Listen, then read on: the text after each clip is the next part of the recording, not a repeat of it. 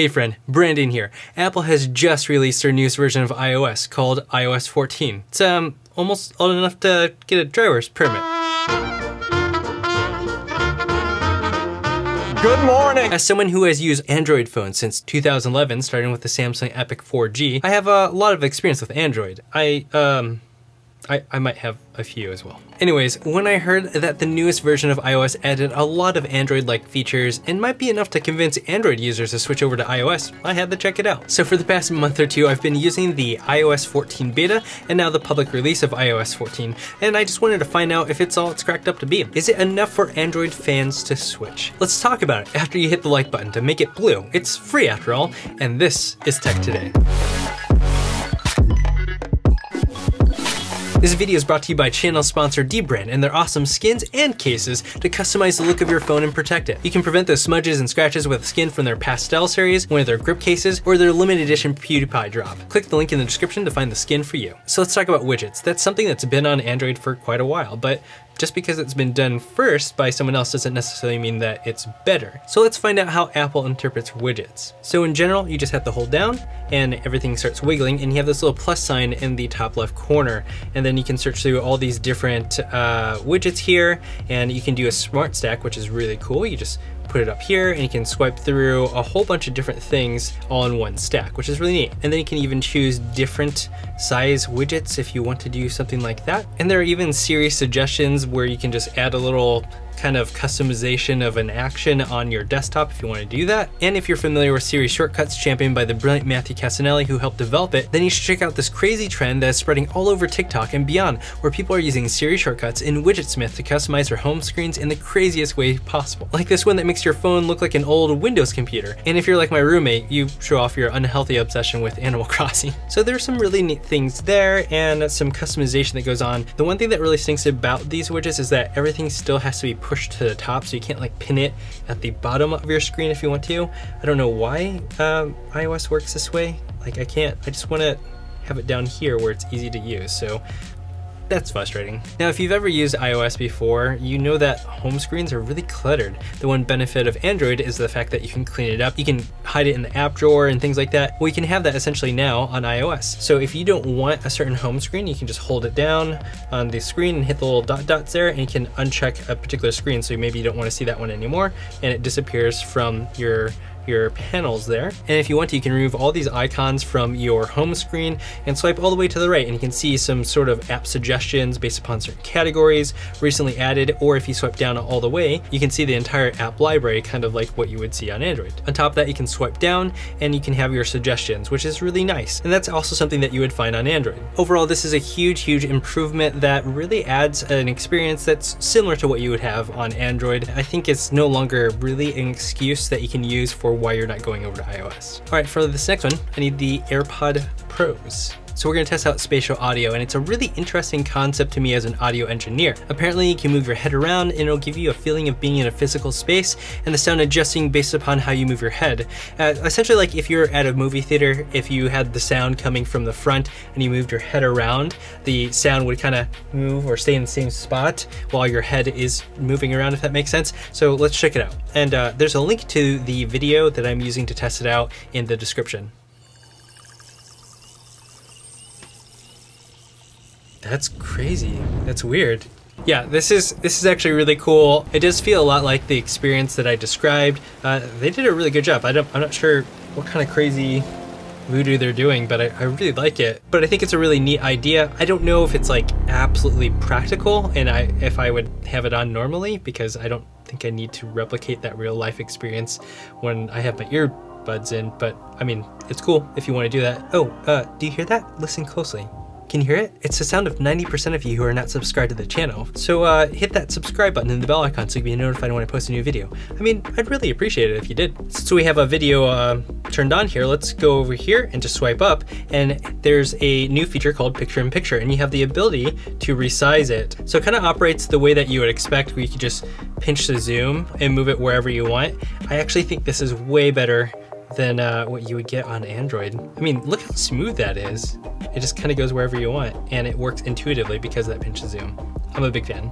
So with iOS 14 comes a more compact UI. Before, when you would get a phone call, it would take up the whole entire screen. Now on iOS 14, it comes up in this little banner, which is less obtrusive. You can continue to do what you're going to do anyways. And then it also works for FaceTime, which by the way also has that whole picture-in-picture thing, which is really convenient. Also, Siri's a bit more compact, but it's also Siri. So and one thing that's really neat, at least in theory, is this whole back tap little feature. Essentially, you just go to the settings, you go to accessibility, and then you go down to touch, and then you go to back tap. And you can do 2 taps on the back of your phone or 3 taps on the back of your phone for certain actions. And then maybe I can go to this shortcut like Hey Google, because maybe I want to use the Google Assistant instead of Siri. So you can just go 1, 2, 3, and then the Google Assistant starts up. And that sounds really cool in theory. It's kind of a thing that initially I was like, oh wow, I really wish this was on Android, which apparently it's coming to it. It's a nice idea in theory, but when I have it docked in my car dock and I'm just driving around and I hit bumps or whatever, it activates it. Or sometimes when I just set it down on the table. So it ends up being really annoying. Now the big thing that really stinks about iOS has been the fact that you don't have the ability to customize what your default apps are. And in some ways it's changed a little bit. This would apply to your browser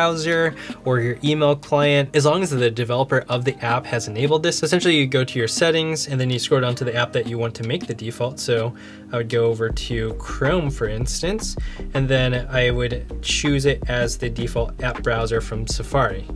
So that's one thing that you can do. I've tried this with other apps and it works with most other browsers, but not all my email clients work. So that's a bit of a bummer. So you have to wait for developers to catch up. It's not going to give you the same experience that you have on Android, which just really stinks. iOS 14 brings about universal search, which is in a way that works to not only find apps if you search for it, but things within an app, like maybe something you typed up or something on the internet, emojis, or things in the text messages that you have, or emails. A bunch of different things that are a little bit more deep than just the app names and searching the internet. At first I was thinking, oh wow, search, you finally got search, Apple, way to go. But the ability to search for things within your apps is really, really helpful. And unfortunately, it's just not something that you get on Android. With the prevalence of Internet of Things or things around your home, you can actually control it here. You can set up a widget for home control so you can activate your lights or turn them off if you want to. I don't really have any HomeKit enabled devices, so I can't really show it off, but it would essentially show up as a little widget down here at the bottom if you wanted to control something easily. And this is something that's shown up in Android 11. I think it's a little bit more intuitive because it's hidden in the power menu bar,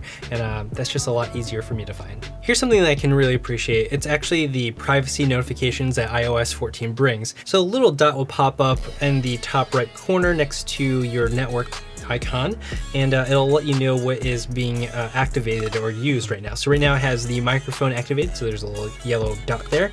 If I open up the camera, it turns green.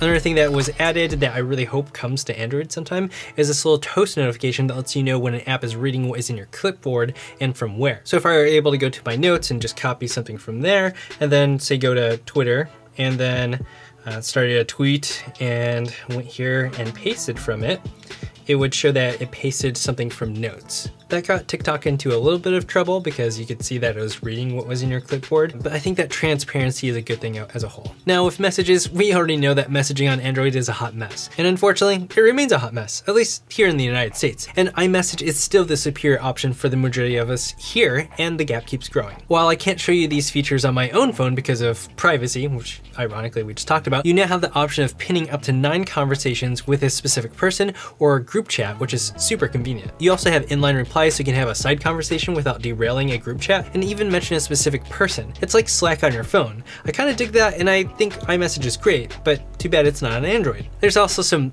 memoji thing, so whatever. iOS 14 also brings about on-device translation for different languages. Hola, ¿cómo estás? Forgive my subpar Spanish. And of course you can type in something and it can translate it for you, which is really cool. Now apparently you can use your phone's NFC to unlock things like your car and your door if it supports that. I'm not gonna lie, it's really cool. Unfortunately, I don't have a brand new car, so I can't test out car keys, so Now, one thing I do hope that I can test out soon is app clips. This is a really neat idea because it's like Android's Insta apps, but it is centered around the idea of convenience based upon your situation. For instance, if you need to rent a bike and you can hold your phone up to a compatible sign or terminal and the app clip pops up, you can use it for the task at hand, like making a payment without installing anything. Honestly, this sounds really cool because it has a practical convenience to it, and I really like practical and convenient. Too bad I can't try it out because of the pandemic. So what do I think about iOS 14 overall as a hardcore Android fan? It's a step in the right direction in areas that are typically a pain point for Android users like customization, but it isn't enough steps forward. On the other hand, it leaves me longing for more within Android. iOS 14 has aspects of being well unified with things like universal search, which we first saw on the Palm Pre with WebOS, which goes deeper by searching within apps and messages. Obviously, I love iMessage, and AirDrop is great if you use Macs, but with Android 11, we now have Nearby Share, which is a lot like AirDrop, but only for Android devices at the moment. I wish that was just a little bit easier between different platforms.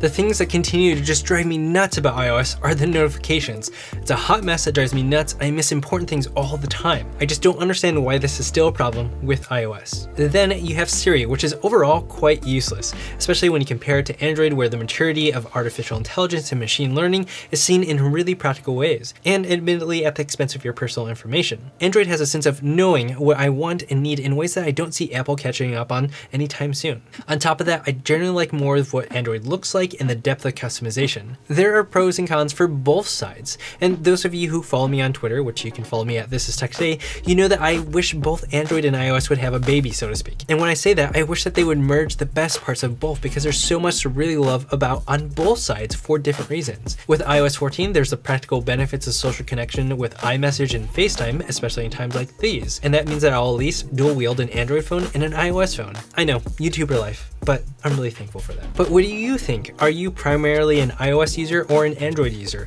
What do you think about the new changes in iOS 14? And if you're an Android user, do you find any of these changes compelling? Are you switching to iOS? Let me know your thoughts and why in the comments and in the This Is Tech Today community Discord chat server. We'd love to have you. Thank you for watching This Is Tech Today, where we talk about the intersection of technology in our everyday lives, in business, and in all things creative. Until next time.